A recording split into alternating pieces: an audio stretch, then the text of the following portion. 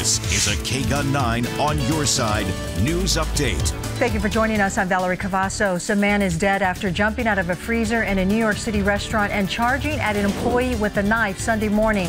According to the New York Daily News, police believe the man is from Arizona. They say police told them an employee at Sarah Beth's restaurant opened the freezer door, and that's when the Arizona man ran out screaming, "Away from me, Satan."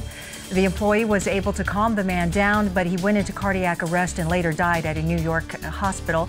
The investigation is ongoing. Now let's check in with Kyler Diggs.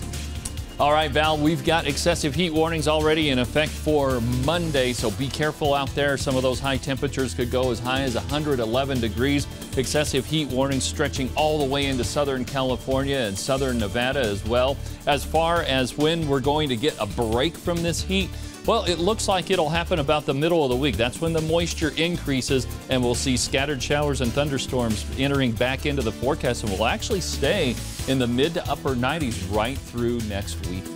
All right, thank you, Kyler. It's been nearly 3 years since 21-year-old Hunter Miller lost his life at Tanque Verde Falls. His mother sending out a plea for people to think twice before heading out to the Tanque Verde Falls this time of year. Sunday night on KGUN9 News at 10, we'll tell you more about Hunter's patrol and how his dedicated mother hopes to educate people about the dangers of Tanque Verde Falls during monsoon. Thank you for joining us. I'm Valerie Cavazos. For more news and weather updates, head to our website, KGUN9.com, and follow us on social media.